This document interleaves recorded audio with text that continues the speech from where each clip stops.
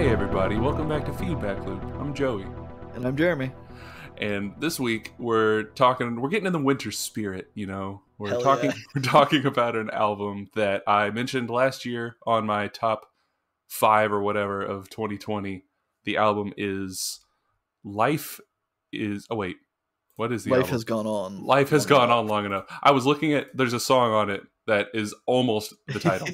Life Has Yeah. Gone On Long Enough by the band None. But it's like None, like None, not like a churchy nun. Yeah. And I guess you probably said this last week and I zoned out. But I remember predicting that this was going to be a black metal album. Yeah, you did. And I was right. Yep. But, I mean, obviously, if it was on your list last year, then it was probably just buried in my subconscious. Also, you know, the album title being Life Has Gone On Long Enough is kind of a good indicator, I think, of the feeling or the mood of the album, as it were. Mood. Hashtag mood. But yeah, so this is just one of your favorite discoveries of 2020. When did this album come out? 2017. 2017. Okay, so it wasn't super new. It wasn't super old. And it's just a wintry feel for you, and I think I agree. I can totally feel that. But I have to make a segue into track number 1, and I don't know how to do it. Well, that segue is pretty bleak, damp, and dead, Jeremy. Yeah, it's a very dead segue. Track number 1, bleak, damp, and dead. He did it. Just Joey coming in and saving it. Kicking it off right there, man. He's giving me a warm cabin to rest in amidst this wintry, snowy forest of black metal noisiness. So, what'd you think right off the bat there, Jeremy? Okay, so this first track, it starts off and it's. I mean, I guess the whole track really is kind of this ambient, ominous, dark kind of soundscape thing. It comes in. There's some piano. There's some like synthy pipe droning going on. There's some wind sounds, and then there's like some soft, clean guitar that kind of builds up and builds and builds and builds at the end.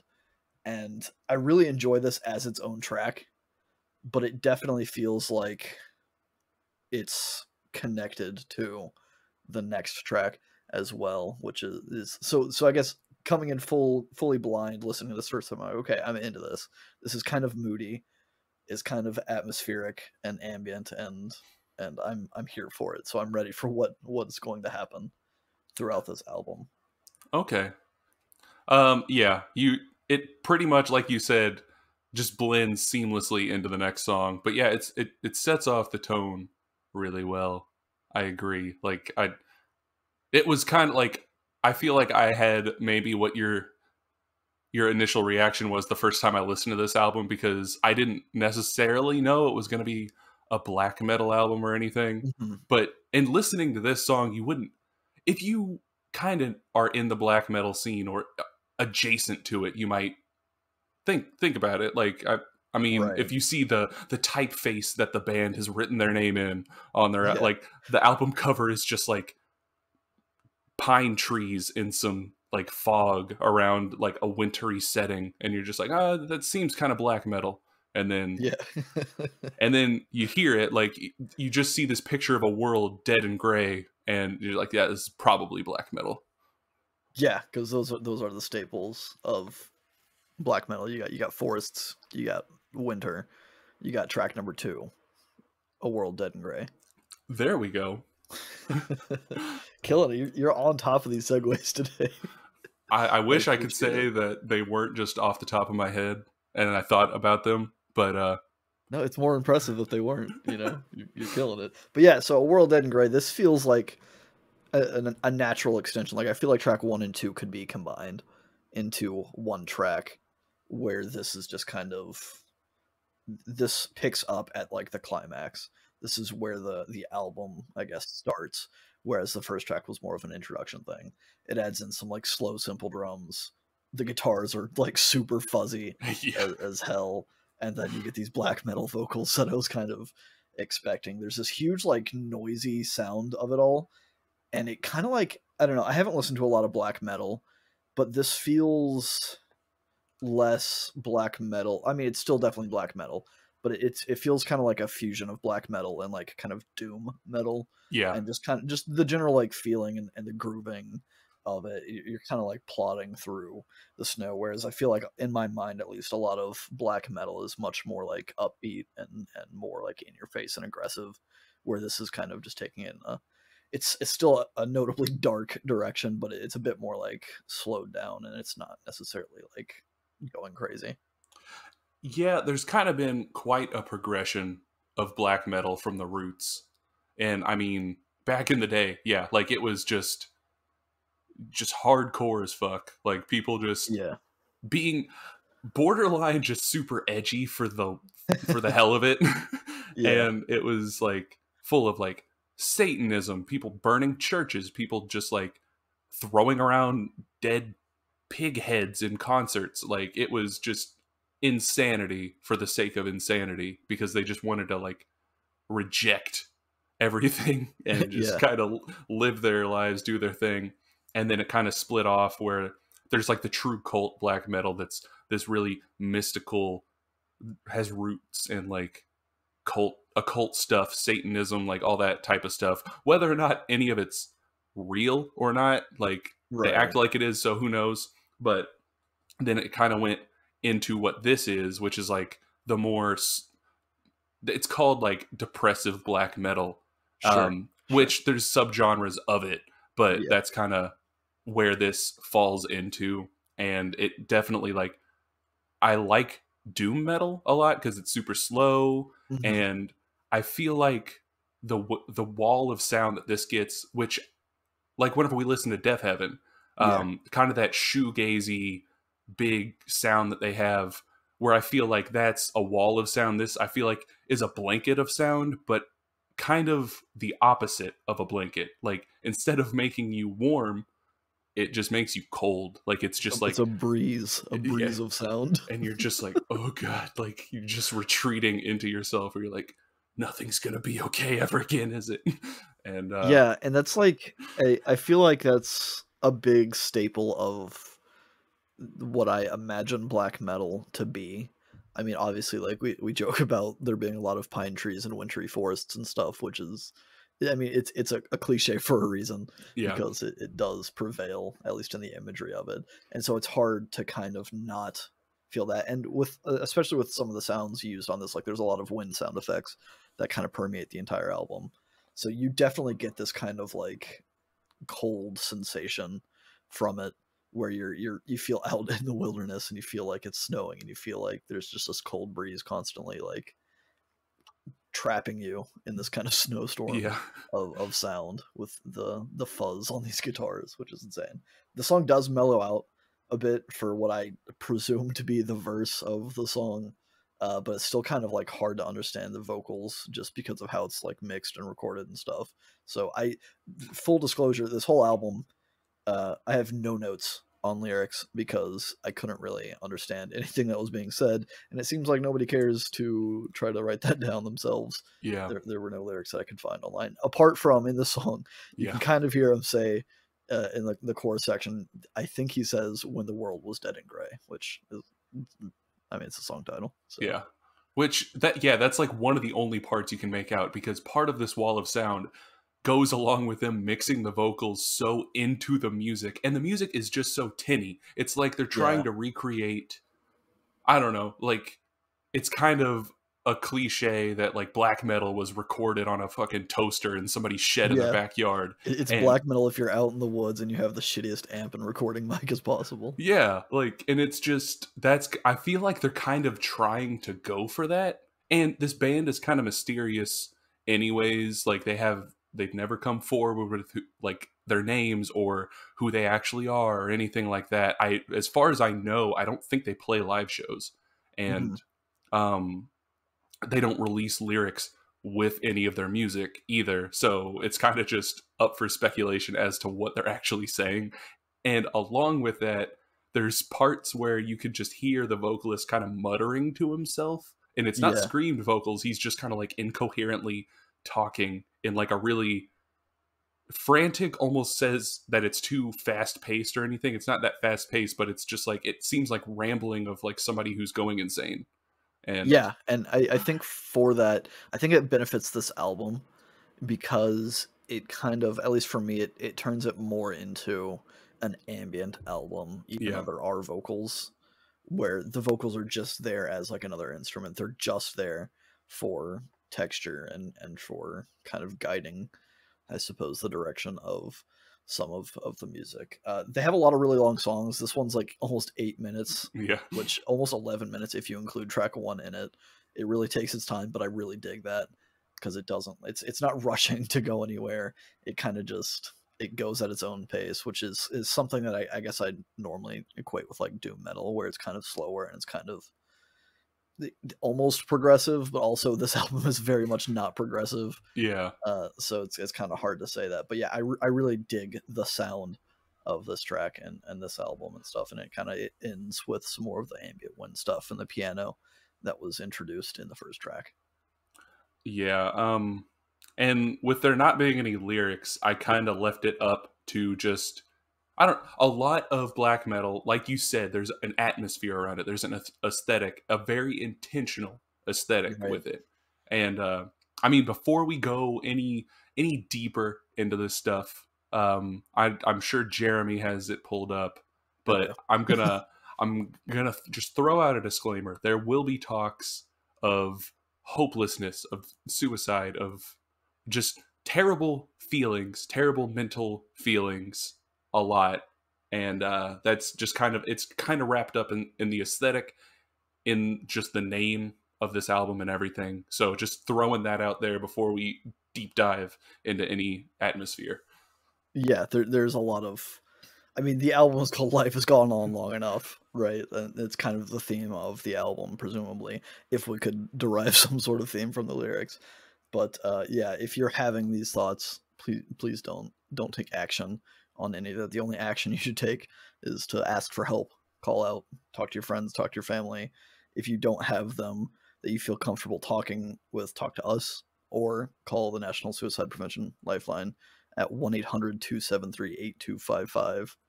Give them a call. They have people there 24/7 to help you kind of process what you're going through, because obviously you're not alone. Yeah, Right, and that's the big thing. I mean, even the fact that this album exists should be reinforcing the fact that there are other people that have experienced the same things that you're kind of feeling. definitely. And like that's one of the things I really appreciate about albums. I mean, so the subgenre that this has kind of been placed into is technically called depressive suicidal black metal. Is it's Yeah, DSBM. That's kind of like the colloquial name for it that people I don't know, people attach to it because the lyrics are just super bleak. Like the ones that you can make out are about feelings of hopelessness, describing what I assume to be already being dead, and equating that to the feeling of living and also just wishing for it to be over. And it's I don't to have these feelings is a dangerous, terrible way to feel. And but for some people, I've this is kind of how I've always gone into it. You dive into it, and I know that for some people that's super dangerous. Like yeah. that's definitely not the way to go about it. You For have to trust yourself. yeah, and I don't know, just listening to stuff like that, like this, and kind of realizing that okay, somebody else is also singing about it, and it just even into just this visceral way, it feels like I am the one screaming into the void here, into the Yeah. woods. I am out in the middle of the cold, and I can see my breath, and I realize I'm still alive, even though I'm feeling this way. Kind of feeling. That's just where Yeah. I go. It's kind of like this primal catharsis from Yeah, like I mean just being in the mindset of being out in a forest by yourself, totally isolated from people, and just screaming your heart out and letting out those inner feelings kind of thing, and hearing someone else doing that, not necessarily for you, but to be able to put yourself in that place and to understand what's going on, and to immerse yourself in that. I mean, that's why music. I think that's why we're both kind of hashtag sad boys, right? When it comes to music, is because it's nice to be able to in a way that a lot of people can immerse themselves in books or video games where they kind of put themselves in the shoes of somebody else. It's easy for me and presumably Joey as well to kind of get into an album in that mindset and just kind of like even if we can't personally relate to what's happening in our real life, we can still kind of get this kind of empathetic connection to what the singer is singing and how the music feels and just kind of letting it kind of take over, which is very therapeutic for me at the very least. Yeah. And like I said, it's like, it's not for everybody in the same For way sure. that, like, sometimes, I don't know, sometimes what people need in their darkest moments is maybe reminders of the good things in life. And sometimes if people get those same reminders, if it's another person, that just makes them feel worse because they don't feel like they have those things or something. It's everybody just needs something different. And Yeah. like, I And totally I get it. think you definitely have to trust yourself Hmm. on that. I feel like people maybe I shouldn't generalize, but I feel like a lot of people can kind of understand what they need and what they don't need.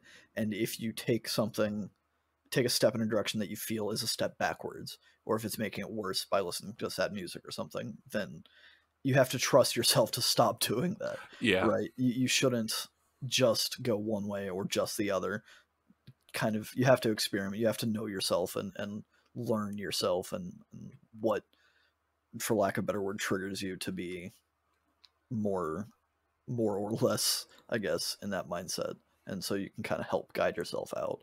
And I think music is a great way to kind of find those boundaries and push them and see like, okay, well, if I listen to this, then I feel this way.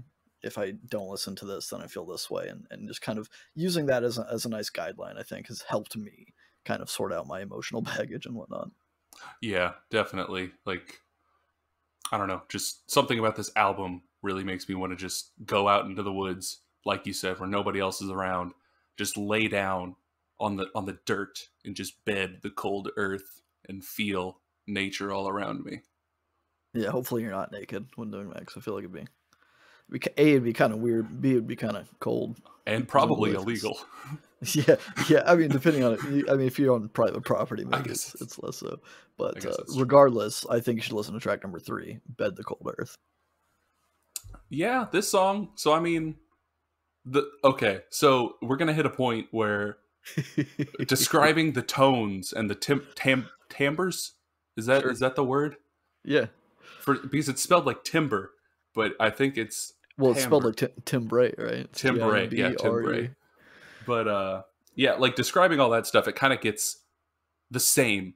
There's a lot of I Yeah, mean, this song, it starts out in an easier place, coming in with like a piano that is kind of like from the end of the previous song, and it's accented by like wind chimes or metal pipes being hit, like whatever sound that is. And this one somehow seems even slower than yeah, the than the other one. But yeah, the vocals, they get to these points where it's just like wailing or pained screams. There's also moments where it sounds like just sobbing, but it's just something about it. Just, I don't know what effect they're using on his screams that make them yeah, sound so hollow, but it just, I don't, something about it just gets to me on like a basic level, and it's yeah. It's very nice. primal, and it's very like, I don't know. For you, this album and this genre kind of puts you out in a forest with snow on the ground and stuff. For me, at least in this song specifically, it felt more cave-like. Yeah, Like there's an echoey spaciousness to it, and with like all of those metallic kind of crystalline sounds dinging around and the drums, and I don't know, it all felt very echoey, which kind of puts me in this like cavern underground somewhere without light, and there's just like sound bouncing around everywhere. So that's kind of where I went. But yeah, it's a very very cool feeling. I agree. It's this album becomes kind of samey or one note, but I don't think that's a bad thing in this case. I just think it could work against it if somebody came into this and wasn't immediately vibing with it or didn't understand the vibe or weren't in the mood for it. You should not be expecting the album to change too much because it's very much one kind of mood. yeah, It's a very specific mood that is captured and spread out across these 8 tracks that I enjoy. I don't think one note is a negative in this scenario, even though I have used it as a negative in other scenarios. I feel like this album to me is something that like I wouldn't put it on to have fun.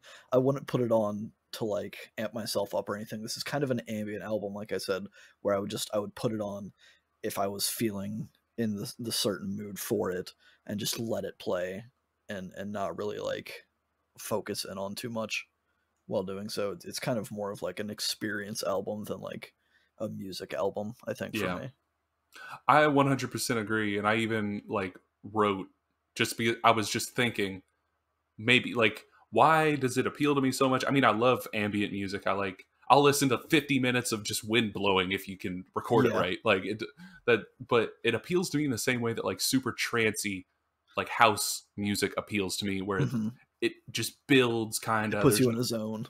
yeah, you just get into a groove, and groove is a very loose term when talking about maybe this album, but but like it just gets you in, yeah, a zone, and that's just where you're at, and it just kind of there's enough difference throughout it to be like, things are shifting around me, but Right. its core It is the same. feels, yeah, it feels like one long kind of track or one long piece, I suppose, like sitting down to watching a movie. Whereas maybe you could equate other quote unquote normal albums to being like a TV show where you sit down, you watch an episode, you watch an episode, you watch an episode, and they each have their kind of own themes. This feels more of like an ambient in that it's one full body of work that kind of you don't skip around. There's no like, I don't know, at least in my mind, I don't really demarcate any of the tracks from each other. I just listen to the album, and this album is one piece of work, kind of a thing. Yeah, that's a struggle for like music like this is that I found myself normally I just before I write my notes, I write like all the song names and everything, so I kind of Yep. have a way to break it up. And this one, I was just listening to it, and I would be writing notes, and since all the Maybe songs are like 33 tracks later. yeah, and all the songs are like 7 to 8 minutes, so I'm just listening to it, and I'm just like, yeah, this song's pretty long, but of course it is. And before I know it, yeah, I'm like halfway through the album, just writing notes on the first song. I'm like, shit, I should have Yeah. broken it up. Which I think is a good thing. I also found myself doing that. I was just like I would put on the track and be like, okay, now I'm writing notes for this track, and I'd start it, and I would just kind of like zone. I would get into that zone, and just kind of like get carried away and let it go and let it go and let it go, and I think it benefits this album in that the way they mixed each track into each other for the most part kind of aids that kind of getting lost feeling of just kind of like getting in that zone, getting in the pocket. I'm not in the pocket because I'm not playing it, but just getting in the album and letting it go. Just Yeah, it's a great sensation. I think they handled it well. they handled it really well, and to the point of them changing things up at least a little bit as the song ends out. There's like this glockenspiel synth sound that they kind of like have at the very end as the song fades out, and it just sounds so wet, and I really like it. Like I really like the use of synths for atmosphere here. Yeah, they do a good job. They do it good. It kind of like it infects you a little bit. It gets a little bit. Maybe it's a little bit of a bad taste for some. Maybe it might be a little bit hypoxic, which I'm assuming is a thing, but I didn't actually look up what hypoxic meant because it seems something. Track number 4 is hypoxic. Well, Jeremy, hypoxia is a lacking of Oh, oxygen that in the makes sense. it's a I didn't. lacking of oxygen in the blood. In this context, I'm assuming it's associated with somebody losing oxygen as they're like dying, because that's Yeah, just I've definitely heard hypoxia, and it didn't click in my brain for whatever reason. I could have made a better segue knowing that. no, that's fine. It's I mean, like I don't know. These songs don't really segue into each other. I mean, I guess they do really well, but Yeah, they don't. They all kind of blend together, so we don't need super crazy segues over here. yeah, it's all one body of work. I actually don't have a lot of notes for this track, and I think it might have just been because this was, I mean, it's the middle of the album, and it was kind of just like I was invested in the album. I put it on and I listened to it, and I'm like, yeah, this is everything that we have said previously about the music kind of still applies here. I mean, it's got some more clean guitar. It's got the windy ambient effects going on. I think this one might be less doomy, less there's not as much of the fuzz going on in it. But yeah, this felt kind of like a brief mid track. Yeah, this one it is kind of brief in the sense that it's like a minute longer than the other songs. It's 7 minutes long, but it does. I don't know. It's not as harsh necessarily. There's like these distorted wails behind the music at this point where there's plenty of points where he's shrieking, he's screaming, he's crying, he's just muttering to himself. This is where some wailing starts, and this song it stays pretty mellow until around the 4 minute mark, and then the drums come in with just these blasting kicks, and then high tremolo picking comes in, which is just a staple of like older black metal. And Yeah.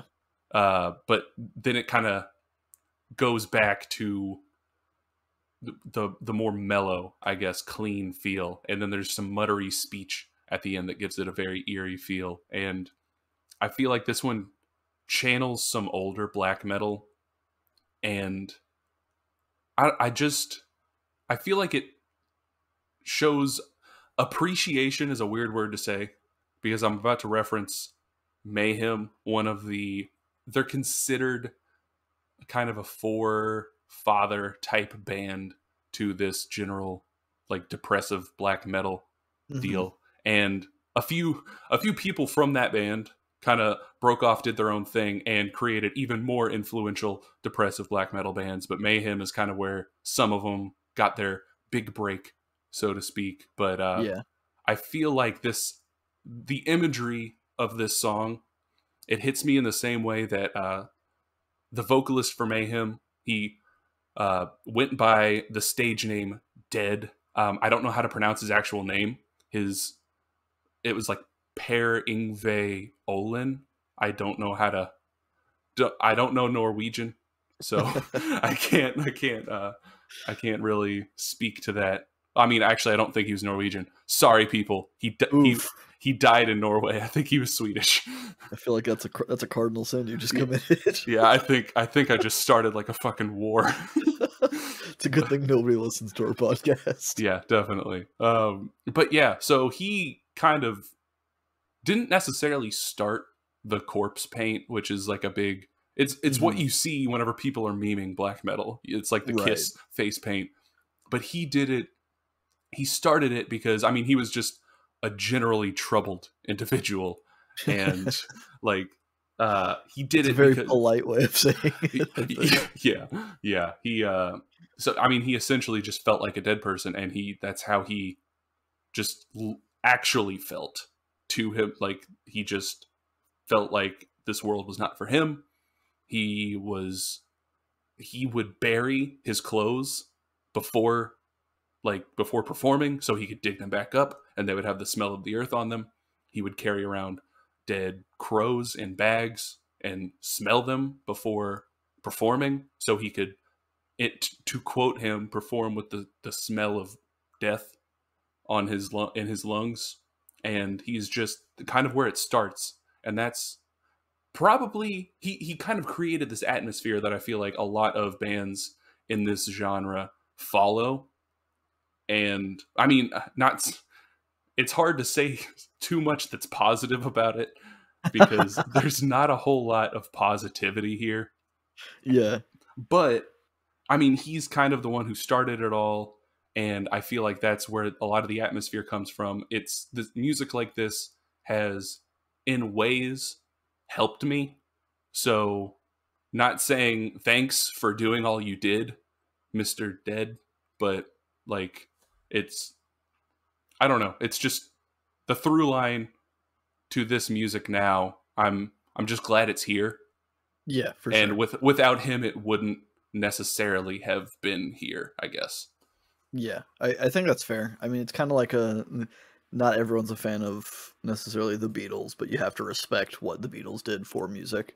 Yeah. Kind of a thing. And without the Beatles, then like we'd probably be in a totally different universe. Kind of a thing going on. Yeah. But man, I feel like I just really corroded what little bit of positivity we had here.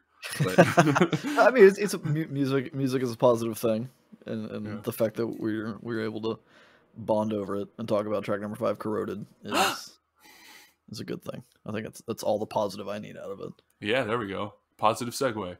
Yeah, so "Corroded," track number 5. This one blends in from Hypoxic, and it has kind of more of the same again, but it starts. This is the track specifically for me that I noted all of the vocals that are coming in. It starts with some kind of like sad boy clean vocals that are echoing something incoherent, and for me, this was like, it felt like he was in some catacombs somewhere underground. So taking the cave tunnel feeling from Bed the Cold Earth and kind of refining it a little bit, it felt more catacomby, like he's just walking among the dead kind of a thing. And there's a lot of like echoey crying and mourning and stuff that, honestly, to me, it sounds kind of cheesy. Yeah. And a lot of it towards the end of this album, he does it more and more, where there's these moaning and this sobbing and this crying and stuff, which kind of, it's a bit uncanny. I think I don't want to discredit him if he was genuinely like just vocalizing what he was feeling, but I don't know, there's something about it that kind of made me smile and chuckle, just how over the top it sounds at points. I will say I hit that point. I mean, I've listened to this album so many times that like I know it's coming, but yeah, there are definitely times where, and like you said, not to shit on this guy if this is just actually, I mean, it's not like it's never been done where somebody just is having a breakdown and goes in to record it to put it in the music. Looking at you, Slipknot. Yeah, Slipknot produced a great album, Slipknot. Yeah, what happened to you, Slipknot? But yeah, it kind of gets a little bit like a caricature of what you'd think somebody going through some crazy shit would sound like. But to the music's point, this is where I feel like it starts to get almost beautiful. There's like a piano that comes back in for this song. It's playing a nice and somber piece over this music that's kind of swelling behind it, where it sounds like there's some strings in there. I'm sure it's just synths, but it's a nice sound. And then it builds and builds, kind of fades back to just the clean guitar, bass, and then some whispers around the 3-minute mark. And it really builds the atmosphere where I feel like this song goes even more ambient than, at least musically, than the rest of the song so far. I agree, except for the end when it kind of it builds and builds, and then it kind of like the song dies out, I guess, and then it just slams into the next track. Yeah, with the kind of, which is another kind of cliche thing they've done. Well, I don't know if it's necessarily cliche. It feels like a cliche amongst this album. They do it a whole lot where they use these big drum hits to kind of transition, as it just does like a big noise to kind of transition into the next track or the next section, which kind of got, I don't want to say it got annoying, but it was just like, okay, they're doing this again. Kind of here we go again. Yeah, because it just goes, and then like the thing starts, and that happens like 4 times in the album. Yeah, and there's only 8 tracks, so like I don't know. I felt like it was a bit of a gimmick for them to just use it because they didn't know how to transition between some of the sections well. But it does pack a punch the first time or two you hear it, and I think it's a cool effect. And again, I really enjoy the sound of this album, so I'm not necessarily shitting on it for doing so, but it was just something I noticed. Yeah, not to say there's definitely room for criticisms, even in albums that you like. People, if there's one thing to take away from our podcast, that's what it is. Don't be afraid to criticize. You can shit on things you love. Yeah, in fact, that's most of what life is. Yeah, you don't always have to be so considerate with the artist's intentions. Sometimes you might want to be desiderate of their intentions. Desiderate is also the name of track 6. Desiderate. It's like, I think it means like full of desire or longing. I looked it up earlier, but it wasn't impactful enough to me as a word to note it. So to entertain or express a wish to have or attain. Okay. So yeah, it probably roots from the same place desire does. But yeah, this one, like you said, immediately hits back into that tinny, harsh distortion that's on the earlier songs. I do really like the keyboard melody that they play over the rest of the music. It like almost sounds a little hopeful at times, which is weird given Well, just it makes sense if the song is considerate, where he's longing for something, Yeah, I right? guess that's true. He's entertaining the desire that he has and saying, "Hey, there's a good thing that I want." It's, whether or not he'll get it, who knows? Probably not, because it's a black metal album called Yeah. "Life Has Gone On Long Enough." But you can always be hopeful. Indeed, indeed. Yeah, this one also has some more of the kind of cheesy sobbing and moaning that goes on in it. And I don't know. I feel like and this is definitely a personal thing for me. I don't like when things get so like characterized. Like, I mean, anime, for example, a lot of that stuff is just extremely over the top. Yeah. And they're extremely like just 100%, 120% just all the time. And that's kind of a turnoff for me.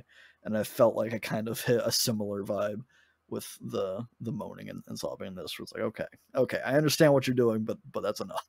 You don't gotta go, so you don't gotta lean so hard into this. Yeah, this is the song where I kind of put like it was.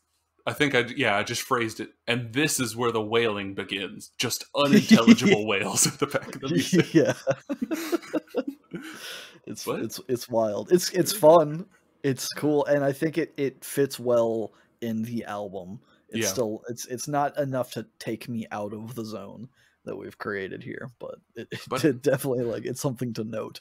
Yeah. That it kind of like it starts to crack the zone, I think, for me.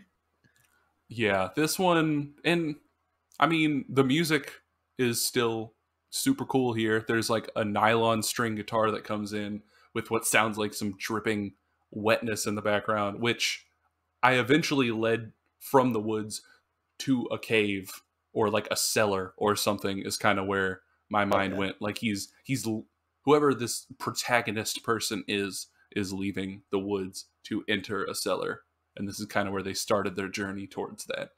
But something about this song just seems super mournful, but it's like not mourning a loss of life. It's like mournful in the way that regret or nostalgia is mournful, like not being sad for a person who died, but for potential, or being sad for time that is lost. And it's just, I don't know, maybe that's why it gets me so much, is because that's the meme here, is that I'm nostalgia man, and the song reminds me of like the bitter side of nostalgia, where it's like there's just not regret. I don't know what word it is. I mean, nostalgia, I guess, is the right word, but just like the longing for the past. But this song also hits me in like a bittersweet hope for what the future could be, but almost like you don't think that the hope that you have for the future is going to happen. Yeah, you kind of have this feeling that life is long enough, and you might not make it farther than you're kind of hoping for. Yeah, and also you might not make it too much longer, because there's only two songs left on the album, one of which, track 7, Life Is Long Enough. It is indeed track 7. This one again builds off the prior track, and it brings where I think Desiderate kind of drops off with the energy. This one brings it back up for this kind of last push, because to me at least, I feel like this is the true ending of the album. Or I mean, so this is the last original song, I should say, on this album, because the final track is a cover of Burzum. So to me, it felt like this is kind of where they finished their part, I suppose, of the album. And that's not to say that track 8 is a jarring change. I think track 8 still definitely fits within this album, and I wouldn't listen to this album without track 8 necessarily. But yeah, I feel like this is kind of their last push, their last big contribution to the sound of this album. Yeah, and it definitely gets big. Like that's kind of what I put in my summation. Just that it gets really, it's like their climactic ending, and they still do this song's almost 8 minutes. It's 4 seconds shy of 8 minutes long, Yep. And it does have this big climactic part where the music just gets huge. Like it's bigger than it has been at any other point on the album. And it just hits home the deep emotional vacuums that have kind of been present throughout the album. And I put it's hollow in the absolute fullest sense of the word, but rereading that kind of doesn't make any fucking sense. So I don't know what I It's was talking about. poetry. It doesn't have to. Yeah, I guess that's true. But it's like he starts like actually yelling too. And there's also a bunch of laughing too, which is kind of like it's along the same. Unsettling. Yeah, like it's eerie, I guess. But then around 5 minutes, like 5.5 minutes, it starts fading back, and there's a little bit of the crying again before these scratchy whispered vocals come in over some echoey piano, and then it kind of just rides out with this. There's this choir-like synth that comes in to give it an extra ominous feeling, but then just this rumbling wind comes in, and it just keeps building this atmosphere until you hear footsteps leave the track. Yeah, and that they walk straight into track number 8, which is I'm not gonna even try to pronounce it. It's okay, I'll try. It's a Burzum cover. The I think it's called Illa Tidandi. I don't know. So there's a character in it that I'm not familiar with. It is not an English character. I looked it up in the second word, and I think it's supposed to be pronounced like a th, so like Tidandi, but Tidandi. But I'm not actually sure if that's right, because I mean this song is written in Old Norse, is what the language of the actual song title is, because the Burzum album that it's taken from is a song about, I guess, like one of the Norse gods, Balder, dying, and this is one of the songs from that. So all the songs titles are written in Old Norse. So I don't know how that character translates to modern day English, but that's what I found online. Well, it's something, and you can find it, I'm sure, if you just Google Illa Tidandi or Tithandi. I'm sure it'll come up for you. But yeah, it's a Burzum cover, but it still very much feels at home, I think, on this album. The wind and the footsteps kind of transfer over in this one, where it sounds like someone's just like trudging through snow, and then eventually they come to this kind of rickety wooden cabin kind of thing, and they step inside and close the door, and that's kind of where the song part of this track starts. Yeah, it's another instrumental song, and it's just like this piano. Whenever you hear the footsteps go into this is kind of where I got the cellar from, because it sounds like there's a creaking door opening and then closing, and the wind stops, like the wind in the background. So you're inside somewhere now, for sure. And this piano just comes in playing a really just somber melody. It's haunting, and it kind of plays throughout without much background to it. Like there's been so much of an ambient background, like wall of noise, blanket of noise, and there's none of that here. It's just the piano with some background song or some background sounds, and everything sounds echoey as if it's played inside of a small room. And I was wondering, so Burzum, we're separating the music from the artist here whenever we talk about Burzum. If you want to look up the list of shit that Vard Vikernes has done, has said, has everything, do it. But just know that I've done my own looking into this band, and I don't think they don't at least outwardly present anything that is in support of anything that he's done. It's just, I think this is strictly like, he kind of forged a genre. He was in Mayhem, the same band as Dead. And then he went off to make Burzum and kind of really got this whole genre off the ground, and then was just a fucking nut job. So this song was recorded on a synth on a tape recorder in prison. And the original, not the cover? Yeah, the original. Okay. The original. And I was wondering if they were hearkening back to that whenever they did this, from what sounded like it was in an echoey room. I didn't know if that was part of it, or if that was just part of the atmosphere of this album. That kind of like, it hit me where I was like, I wonder how much they're paying homage to the original, or if this is just part of their vision for this album. Yeah. I feel like it could almost be symbolic, right? So this whole album's kind of someone's journey through hardship, and at the end they have found their kind of final resting place. Yeah. Maybe they have found, you know, their final resting place isn't dying, or maybe they've found somewhere a bit warmer. Although this it doesn't feel warm. Nothing Yeah. on this album feels warm, but notably cutting out all of that ambient noise and a lot of that stuff. And there's kind of this sense of finality to it. There's conclusion, there's resolve, I suppose, and it feels like this is the end of that day, of that life of this album, kind of a thing. So I think it works very well as a kind of a capstone to just end the album in a nice instrumental way. Yeah, I agree. And for a while, I was wondering because I mean, like we both said, the previous song, "Life Is Long Enough," it sounds like a nice ending, a good ending to the Yeah, song because it even has their own little ambient outro to it. So it could have. right. It even has the big climax with then kind of the easing you into the end, and it made me wonder, like, with how much kind of hopelessness and stuff that it's talked not I guess not talked about. I don't know what the fuck they're saying on this album, but Yeah, that is felt from this album. uh it makes me wonder if they're trying to create a feeling of everything feels like to have a nice ending it needs to be this big climactic ending that in life tie like you see on TV. It's tying up all the loose ends, everything, it's hmm, big shit's happening to this to the end.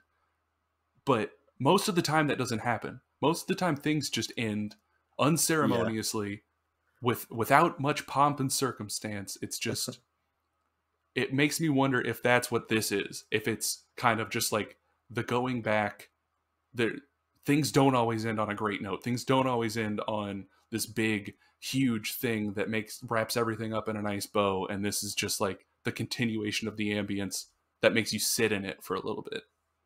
yeah. This is maybe, maybe I feel like it could maybe be both, and that life is long enough could be some kind of big ritualistic ceremony for the end of either this person's life or this time period or whatever this chapter is, whatever the story is, where there's the kind of celebration of it, the funeral, the party, the whatever, the big publicized event aspect of it, and then after that the protagonist kind of retires back.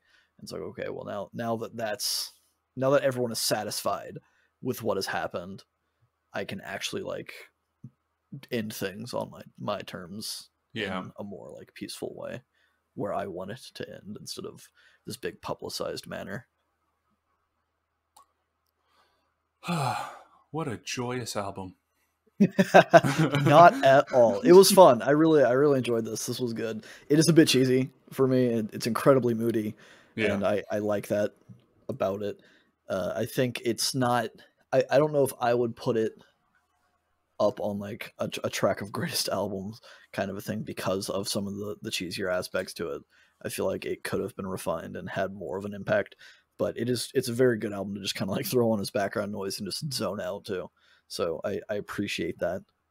I feel like it's a good vibe, and it is getting colder outside, so I think it fits perfectly up. I might come back to this at some point when I just need to zone out because it's good shit. Well, awesome. There's plenty more like it. There's a whole fucking list of Whole genre. albums that probably sound almost like this one. Yeah, maybe they have lyrics too, but Yeah, who I think knows? that might take away from it, honestly, if I knew what this guy was saying, because it might be even cheesier than I suspect. But yeah, I enjoyed it. It was a good rec.